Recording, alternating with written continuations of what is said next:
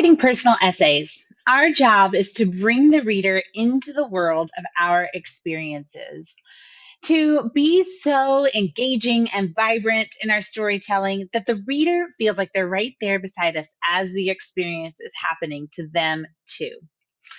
This is really important in storytelling because obviously, what we end up with if we don't have these specific engaging details is a pretty drab, not specific, monotone story that doesn't show you off as a writer.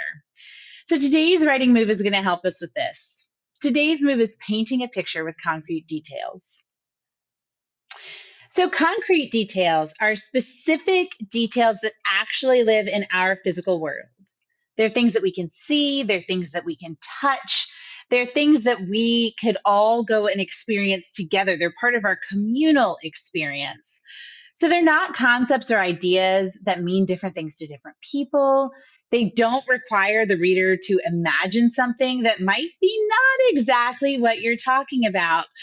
When we use concrete details, we are using details that everybody can relate to because we all know exactly what they mean.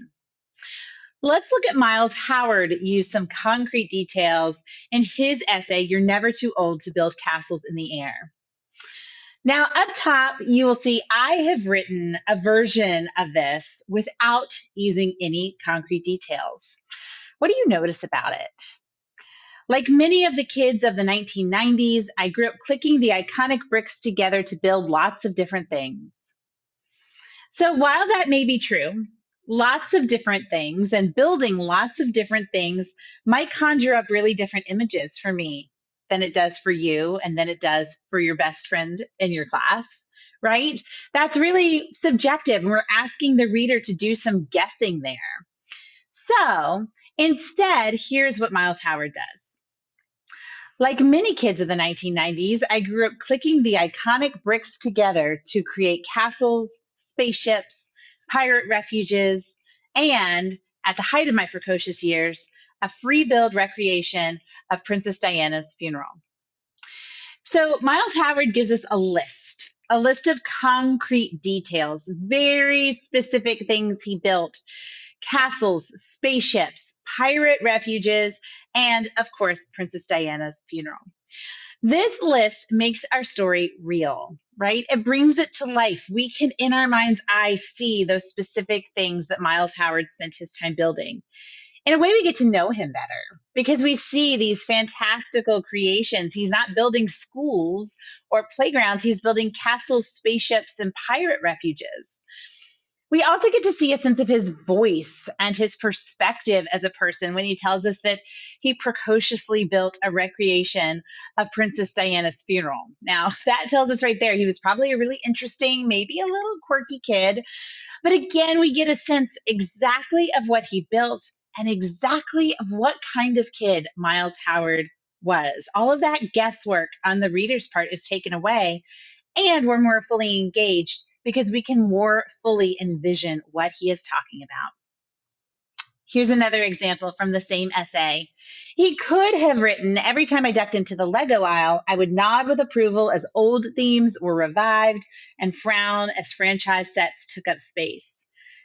But instead, he gets much more concrete with it. He says that he would nod with approval as old themes such as the Forestmen were revived, and frowning as franchise sets like Star Wars and Marvel took up more real estate on the Lego shelves. Again, he's not requiring any guesswork of the reader. And in fact, he's painting a picture in our mind. As he says, Star Wars and Marvel, we can picture shelves and rows of those sets of Spider-Man Legos and Avenger Legos and Star Wars Legos where older, more traditional sets used to be.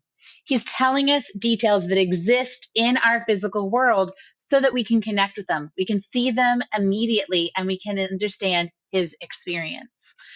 This is maybe my favorite example from his essay. He could have written, when I got home, I dumped out the contents of the box onto my bed. The instruction manuals were super long. But, right, the contents of the box requires us to imagine how many there were, what they looked like.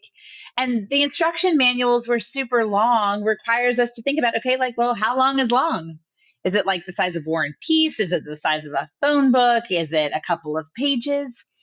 So Miles Howard uses concrete details. When I got home, I opened the box and dumped 26 crinkly packed plastic bags of bricks and castle parts onto my bed. The instruction manuals were as thick as an Ann Patchett novel. Those 26 crinkly plastic bags tells us exactly how many. We can imagine 26 bags all over a bed. He even tells us what they sound like, that crinkle. We can hear it almost as they are tumbling out of the box.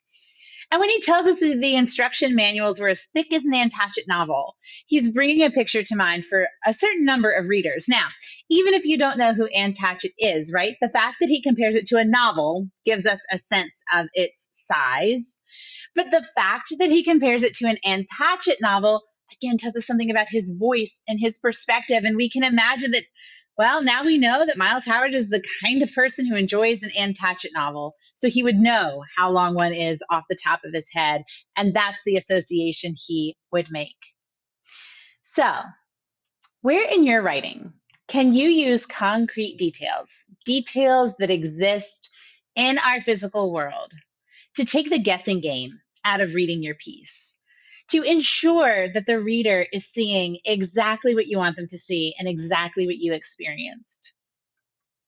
Where can you use concrete details to show your voice, to show your perspective, to reveal a little bit of something about who you are in the midst of this story? Where can you bring your story to life? Make it less generic, less monotone, and more real and engaging by putting in some specific concrete details that will engage your reader and make them feel like they are experiencing this story right beside you. Thanks so much for watching. Please make sure that you like and that you subscribe so that you don't miss any mini moves for writers.